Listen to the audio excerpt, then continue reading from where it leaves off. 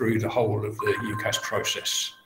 So I'm going to start presenting, and we'll get started promptly, so that hopefully I'll do my best to try and fit this into an hour. There's quite a lot of information to get through, so I'm going to get started straight away. This is recorded on, I'm going to be posted on the school website, so if you want to refer back to anything, you can find it on there. It should be on there in the next few days. Can I just remind people to switch off their cameras, please, because this is being recorded, and we'll get started straight away.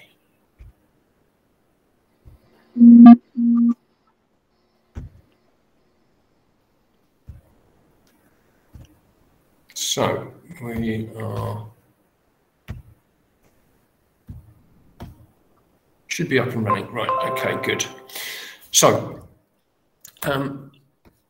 as you can see, the whole process starts now, and this is something we're really trying to impress upon the students, because this year we're starting the process earlier than we have done in the past, and we're doing this so that students can do more research over the summer, and they can come back into year 13 with their choices made and have the information they need to make their decisions about which courses to apply to.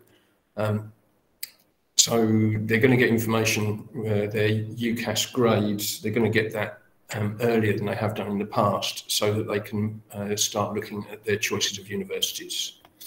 So why should they consider applying to university?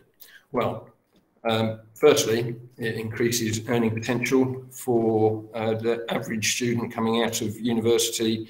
They will be earning in the region of £10,000 a year more than had they not been to university. And over a working career for a female, they are going to, for a male, they're going to earn in the region of £250,000 more over their career, and for a woman, it will be in the region of £170,000 more over their career.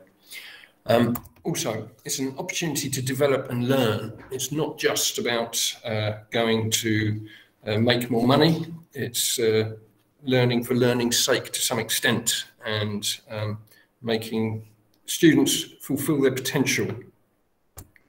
They're also going to gain transferable skills, such as presenting to an audience, and they'll also develop skills in research and analysis, which will be seen as assets by future employers. Also, they will have new personal experiences. It's not just an academic experience. So there's obviously the social aspect. Students will get the experience of living away from home, and for the first time they will be experiencing self-sufficiency to some extent. So that's why they should consider university. Why might they not? First of all, it will be a delay to earning, and some students' personal situations mean that they would rather not be in a situation where they can't start earning yet. And one thing I will say on that point is that it is possible to study and work, and I will use my personal experience of my son, who's in the last year of his university course at Russell Group University, and he's currently working 33 hours a week. So it is possible to study and work if finances are an issue. Also, as I'm sure you're well aware, it's a pressure on parents' finances. Now, if parents are going to contribute to their sons and daughters' upkeep, then it can be an expensive process. There are also long-term financial considerations to make. Now, a lot of students worry about the student loan and how much they're going to owe when they finish university. And they don't start paying until anything on their student loan until they start earning just below £28,000 a year. When they do hit £28,000 a year, they will be paying £5 per calendar month towards their student loan. So anything that they earn over the threshold, they pay 9% of their wages towards the student loan company. So it comes out basically like a tax. And so to give you an example, if they were on a starting salary of £33,000 as a graduate, they would be paying £42 per calendar month. So it isn't a huge expense. Obviously, the more they earn, the more they pay, but they'll be in a position to do so. So I do usually encourage students or discourage students from not applying to university on this basis, because the repayments are fairly small. Some students may feel that they've reached their threshold of academia for the time being and may be suffering from academic fatigue. And in this situation, it's a good idea that students might consider a gap year. There are different ways that they can defer entry. If they decide to defer entry when they put their application in, they have to give some explanation in their personal statement, which I'll be talking about later, about what they're going to do in their gap year. But there are other ways of doing it as well. So they can wait until they've got their offers. And once they've got their offers, they can then contact the university and tell them that they are choosing to defer. I'm yet to experience a university that has turned down a student in this situation. That is apart from students who are what we call the early applicants. So those applying to Oxford and Cambridge, those applying to do medicine, dentistry and vet med. So that is not the way you would do it for that. So there are some exceptions. So that's something they really may want to consider. Also, if they decide that they want to take a gap year and they want to apply within the next year, so the next year's cycle, or even up to 2 years later, they just get in touch with me here and I will help them with their application just as though they were a student, and they will get support with their personal statement and their application. So we do continue to support them even after they've left. Students may want to consider alternatives to going to university. You can find a lot of good information on this website here. Lots of information about different apprenticeships that are available. There are also degree apprenticeships on there, which are quite attractive to some students because they will, while studying, they'll also be working and they'll get paid for that work, and they also have their fees paid. So that's quite an interesting avenue to explore. And like I say, if you go onto that website, there's lots of information there about it. Now, going back to if you are going to go to university. So, which course? This is undoubtedly the most important decision that the students will make in their application. Choosing the wrong course is the most common reason for a student dropping out of university. And that can be an expensive decision to make, because you will still get paid, charged fees. If you drop out in the first term, then you'll get charged for that first term. If you drop out after Christmas, you will pay the whole year's tuition fees, which is in the region of £9,000. So it's really important that students choose the right course.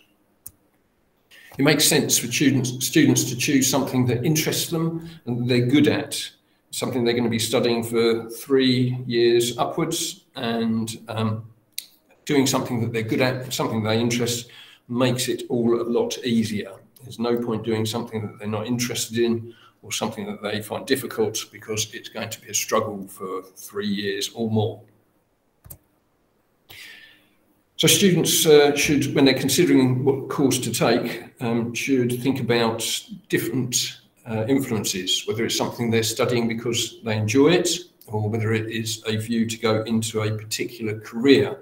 Now, a lot of courses do not necessarily lead you into a particular career, and there are lots of graduate schemes in the world of work set up by companies to take on graduates.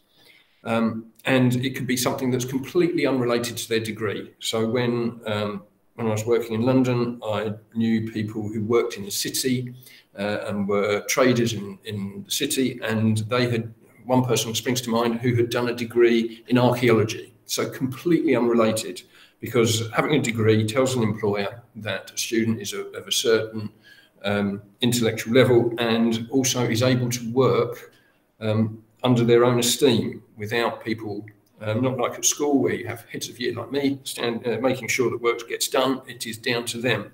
Although there is obviously student support in place, the onus is on the student. So they don't necessarily have to have a degree in an area that they want to study in. In choosing their course, students may want to choose more than one subject. And when they do that, they should be mindful of the terms with and. So if they're studying 2 subjects at degree, and it is, say, for example, I did Spanish and English literature.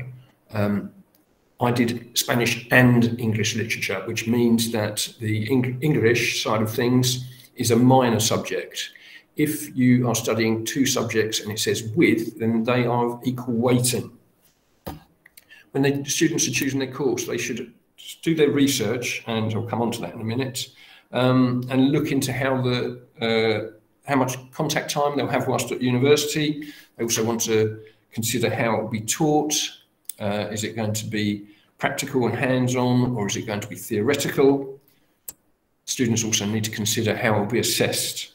So whether it's going to be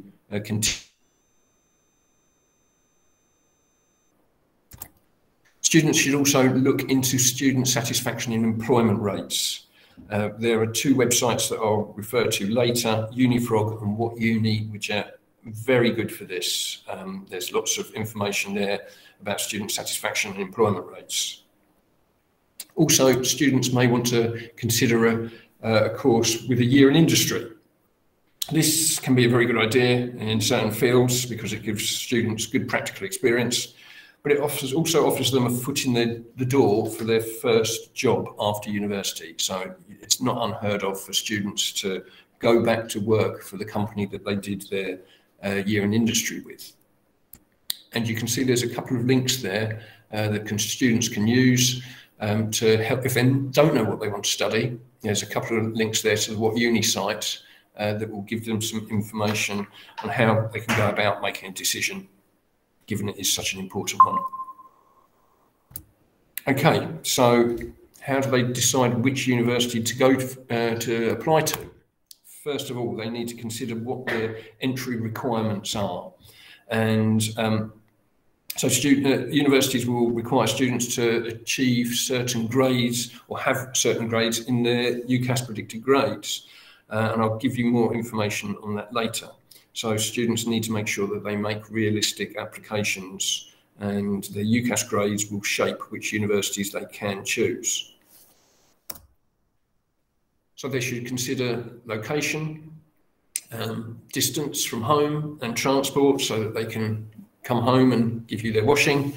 And also there's something that they need to consider, which, if I'm honest, I've had some criticism from students, ex-students who said, you never told us university was going to be so tough. And it's something that I've spoken to the year group about, and they need to realise that it can be hard. Moving away from home and living on their own is something they've not done before, and it can be a good idea to be within relatively close distance to home so that they can come home and obviously have family support. And I'll come back to that later. They need to consider what type of university they would like to go to. So a campus university is where it's almost like a student village, often on the outskirts of towns, and it is a student bubble, or would students rather live in a town or city? Now this obviously is down to an individual's tastes and what they think suits them. So that really brings up the issue of how important it is to do their research and go and do some visits as well. Universities are now opening up for personal visits rather than doing open days, not solely online. So that will be beneficial for students. They want to consider what facilities are available, especially for technical subjects. They want to consider what's available in facilities there.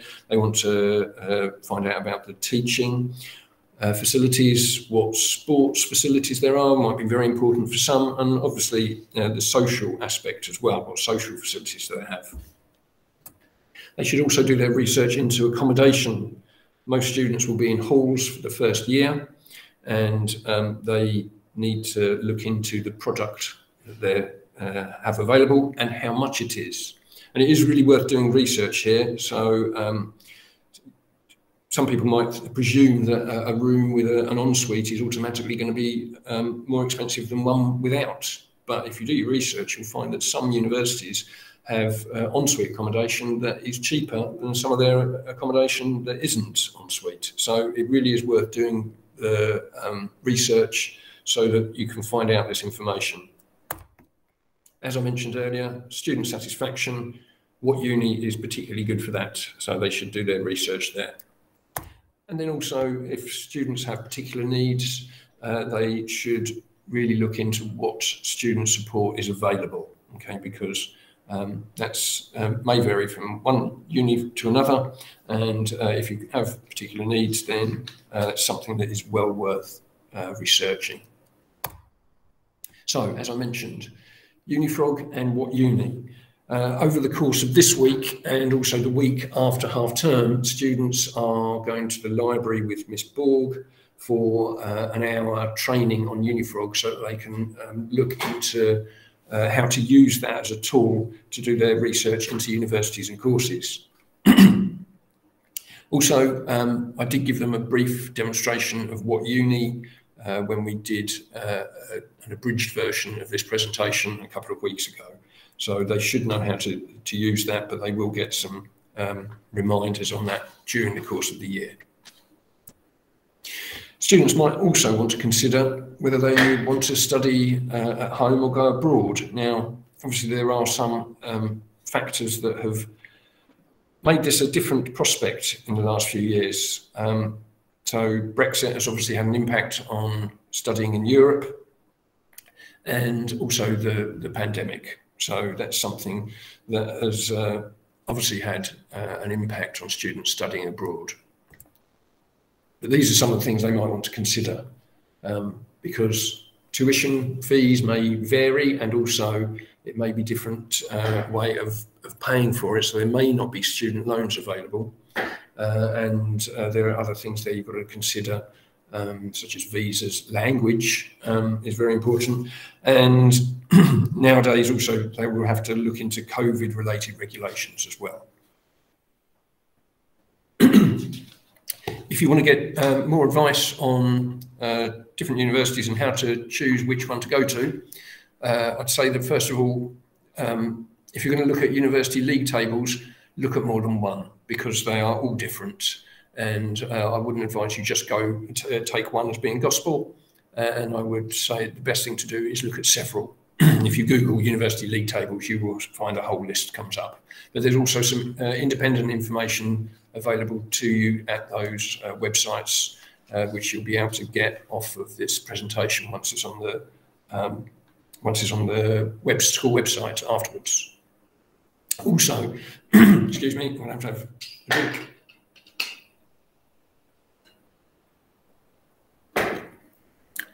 Students shouldn't rule out new universities.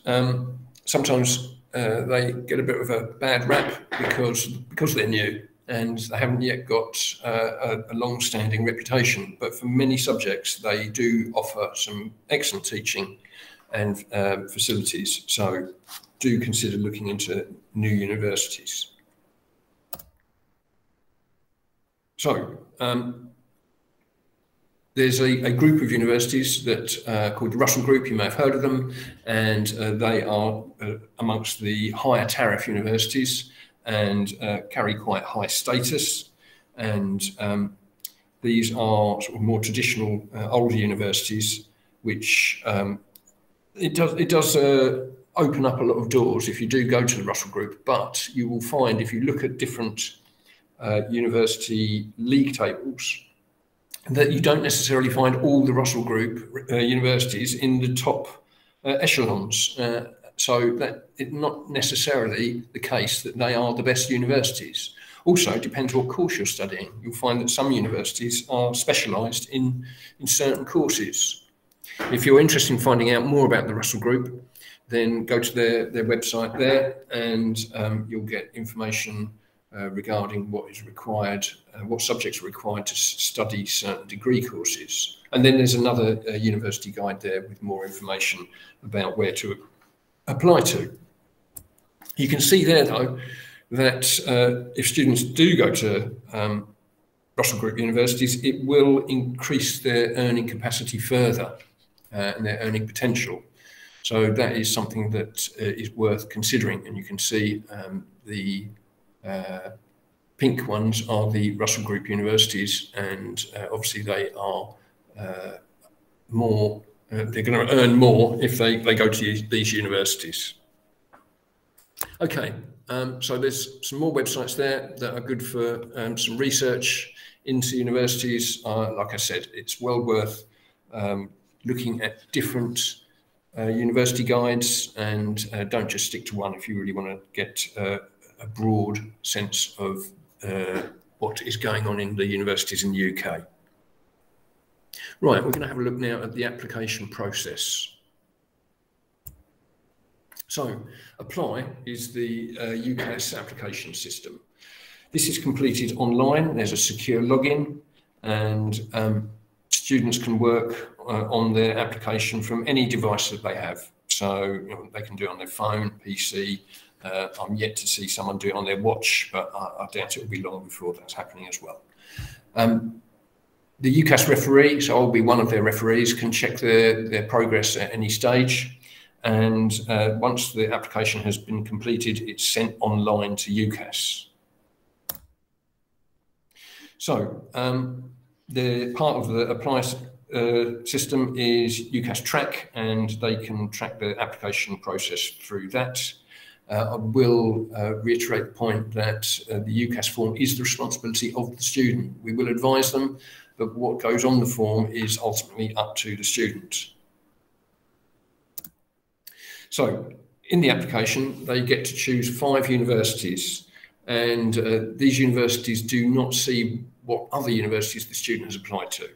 Neither are these choices ranked. So they're just put in and they come up on the application form alphabetically, and there is no ranking. Okay. Payment for the UCAS application is done online by debit or credit card, and for one application it's £22, and this is for next year, and sorry, for this year, so it will probably go up slightly, and £26.50 for up to 5 applications. So they choose 5 universities, unless they're applying to do medicine, vet med, or dentistry, in which case they only apply to 4. They apply to 4 medicine, vet med, or dentistry courses, but then they choose one other course. So they may choose something such as biomedical science as a backup, because they're so competitive. It's a good idea for them to have a backup. Also, if they don't get into medicine via that route, with something like biomedical science, they could do a 3-year degree in that, and then they could transfer onto a medicine course later. Okay, so UCAS grades. These are the grades that are awarded to students on their application, and these are what the universities will look at with regard to their course requirements. So you may get a course that requires a student to have 3 Bs in their UCAS grades, and these grades are based mostly on students' performance in the summer of this year, and that was explained to them right from the beginning of term, and I discussed this in the Welcome to Sixth Form presentation earlier in the year.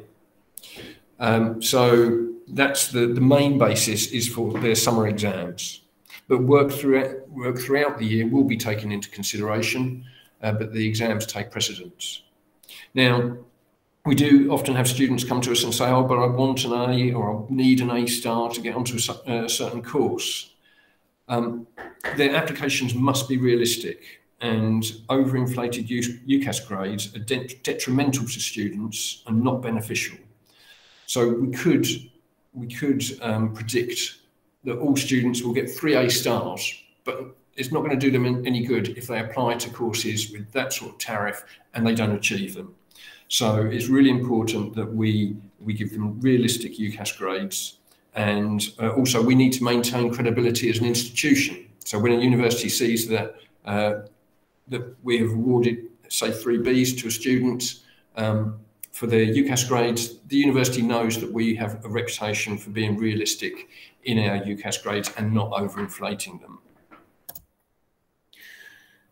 So students must make sure that they apply for a wide range of universities, not just those that require the highest grades. They need to make sure that they choose a couple of universities with a lower tariff in case they don't achieve their UCAS grades.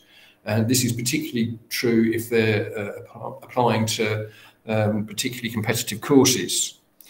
So this is really something that they need to take into account. We will be giving more guidance on this later on in the year, and I'll come on to that a bit later, what will be happening later in the year. Students will also be required for certain courses to sit additional tests. So there are extra tests for medicine, vet med, dentistry and law, and also for some mathematics degrees. Also, universities now, a lot of universities have their own admissions tests. So you can see there that Oxford and Cambridge have additional tests. So you've got the maths, history, politics, English, and there are a lot more additional tests these days than there were up until recently. And it does give the university a chance to see exactly what a student is like rather than just going by their UCAS grades. And also some universities have admissions tests or require portfolios to be produced for things such as architecture. Again, down the bottom, it is the student's responsibility to ensure they are registered for any additional tests. We will be able to have them sit some of those tests here, in fact, most of them, but they do have to make sure that they take the responsibility for registering for these tests. Information for that will be given later. Okay, looking at the UCAS form, there are the different sections that they need to complete, and so personal details, university and course choices, as we discussed, qualifications, so they put their GCSEs in there, any jobs that they've done, work experience, their personal statement, which I will come on to in great depth in a minute, and there will be the reference from school, and their predicted grades, predicted UCAS grades will go on there as well. These days, most universities don't interview, so the UCAS form is pretty much everything that they have to go by. So the process. The UCAS exams are from the 6th to the 15th of June this year. And like I said, that will be the real integral factor that shapes their UCAS grades. So they finish on the 15th of June. On the 17th of June, we will be holding a UCAS day for them. And they'll be taken off timetable, and they'll be going into different workshops delivered by myself and the other UCAS referees. And that will be giving them advice on the application process and how to write a personal statement. On the 6th of July, they'll get their UCAS exam results, and they'll also then find out their UCAS grades. And this is what has changed this year.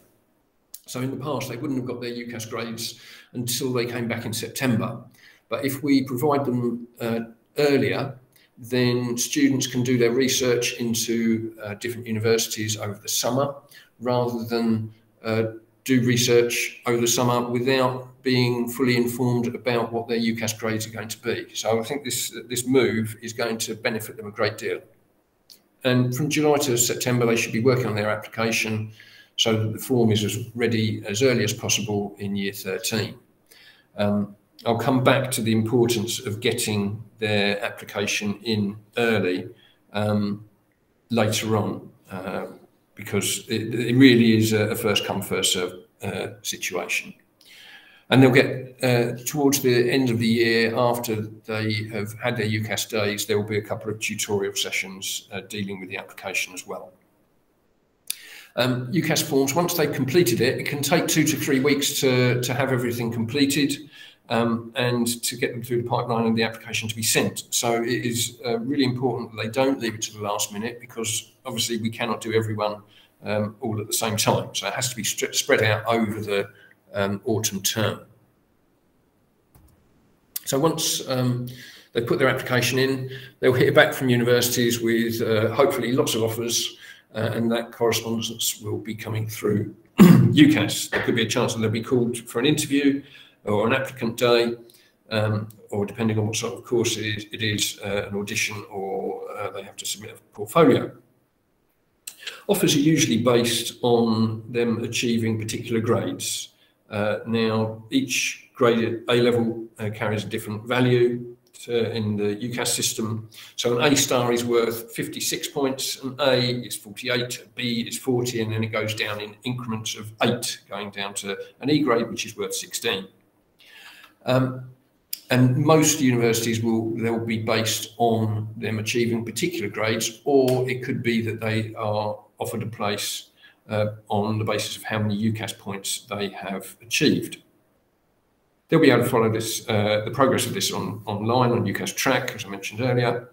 And then once they have received their offers, they will then, out of the ones that have offered them a place, they will choose 2 courses to accept. One will be a firm acceptance, and the other one will be an insurance acceptance. So the way that this should be done is that the firm choice should be of a higher tariff than the insurance offer. So it's a backup. If they don't get their firm choice, then they should hopefully achieve the grades they need to get into their insurance choice. If by any chance students fail to meet the offers and they don't have any offers from university and they only get rejections, there are 2 systems in place. There's extra and there's clear. Extra happens during the course of the year, and then clearing happens once results come out, and students will be given more information about this later. If they do manage to surpass the grades that they were needed to get for the courses they'd applied to, then they can effectively upgrade with a new system. It's only been around for a few years, called UCAS Adjustment, and that is available to students. Okay, coming on to the personal statement. This is probably the part of the application that gives the student the biggest headache, and it is, from the student's point of view, besides the reference from the school, it's the most important section of the form. The personal statement should have an academic focus, and it's essential that the student has chosen their course before they write their personal statement, because the personal statement is directly related to the course. They can't write a one-size-fits-all personal statement, so they need to decide on what course they want to do, and then they can write their personal statement. In the statement, they need to show their enthusiasm as well as aptitude and suitability for the course. They want students who are committed to the subject they've chosen to study, and students that they can see have a real passion for that subject. They'll need to be able to discuss in some detail in their personal statements further reading and research that they've done, and work experience that they've done relating to the course. Now, it has been quite difficult for some students to get good work experience in particular fields during the pandemic, but it is changing now, so hopefully that will be something that won't continue much longer.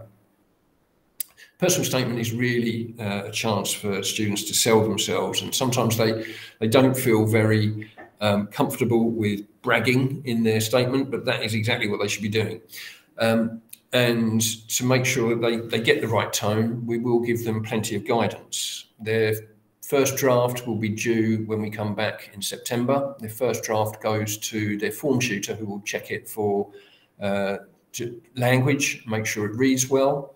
And then after that, it will go to their UCAS referee. So the UCAS referee will see one draft and give them feedback on that draft. And then the student will write a second draft. The referee will see that, give further feedback and guidance, and then that is as much involvement as the referee has. It's then down to the student to act on the advice that's been given. It's called a personal statement, so ultimately it's down to the student what they want to include and what advice they want to take on board. So, working towards the personal statement, what can students be doing now? Well, they should be starting doing further reading and research as soon as they have made the decision of what course they'd like to study. This is really an important aspect of the personal statement, and it's something that will embellish their statement and make them stand out against other students in what is a highly competitive process. They also need to be getting some relevant work experience if they can, if it's relevant to a course, so that they can also discuss what they did and learnt on their work experience in their personal statement. Students can be taking part in doing MOOCs, which are massive online open courses. Students can just, if they just Google MOOC, they will find lots of providers that they can do those through. Students should also be attending courses, workshops, seminars and lectures. A lot of these are obviously going to be online at the moment. Every week I send out lots of information to students on a wide range of different courses and workshops that they can attend. A lot of these are free. There are others that you have to pay for as well. But I really do strongly advise that students do attend some of these, because it does embellish the personal statements. And this is something that I do tell students, that it's very easy for a university admissions tutor to tell whether a personal statement is something that a student has been working towards for a long period of time, or one that has been knocked together in a relatively short period of time. So for the personal statements, they need to make sure they have the right experience, reading and focus for the course that they're applying for. Generally speaking, they need to get on with their application and their personal statement. They can't drag their heels on this. As I said earlier, it is basically a first come, first served system. Every course will have a finite number of offers that will be made to students, and once all those students have, once all those offers have been given out to students, they don't give out any more. So it's really important that they move quickly, and it's for this reason that we have our own internal deadline, which is earlier than the UCAS deadline, which all students will be working towards. Students should consider applying to summer schools. Information about some of these has already gone out, and there will be more coming out in due course. Students should be attending open days, and they then can find out what sort of university suits them. Students also need to be realistic and make sure that they are looking at applying for courses that are achievable, so that the course requirements are grades that they are likely to achieve. So, next steps at this point. Obviously, personal statement preparation is vitally important. They should be doing their research into different university courses and different institutions. We've got the UCAS Day coming up on the 17th of June, and they should be looking at university open days in June. They've got their exams coming up and then their UCAS grades. So I have really emphasised this to the year group over the course of the year, how important these UCAS exams are in June. Okay, so they really need to take these seriously and they will shape the UCAS grades that they are awarded. For early applicants, there will be a deadline for all applications, and this is not a manward's deadline, this is a deadline set by UCAS and the institutions. that they need to have their application in by the 15th of October. And there's been some support given already to those students, and that will be ongoing throughout the year. And then finally, I did mention there is an internal deadline. All applications will be completed by all students by the 25th of November. The UCAS deadline is in January, but we don't want students to leave it until the end and find out that all the offers have been given out. I can think of students going back some years ago before we had this internal deadline, straight A students getting no offers, and the reason was because they left it so late. So that is why we have the internal deadline. And that brings us to an end. Got through that remarkably quicker than I thought I would. If you want to refer back to any of this information, then this presentation will be posted on the school website for you to go back and get some of that information. A lot of what I have said this evening and a very similar presentation has already been shared with students, and they have links to a lot of those websites. But I will post both the Google Pages presentation as well as the recording so that you can click on some of those links. But if you have any questions, obviously this is not really the best forum for questions given the nature of online meetings. So if you do have any questions, please email me. That's my email address there, m.stedman@srms.kent.sch.uk. So I hope you found this evening informative and useful. If you have any questions, then please do drop me an email. You can also, it will be by the end of the week, hopefully, that the presentation will be online. But do want you to rest assured that we will give your sons and daughters lots of support throughout the whole process, and plenty of guidance. And if they ever have questions about anything relating to UCAS, they can come and find me in my office at the Grange, or they can email me, and I'm always going to be here to help them through the process. Okay, thank you very much for joining us this evening, and I look forward to seeing you all in person at some point soon. Okay, thanks and good night.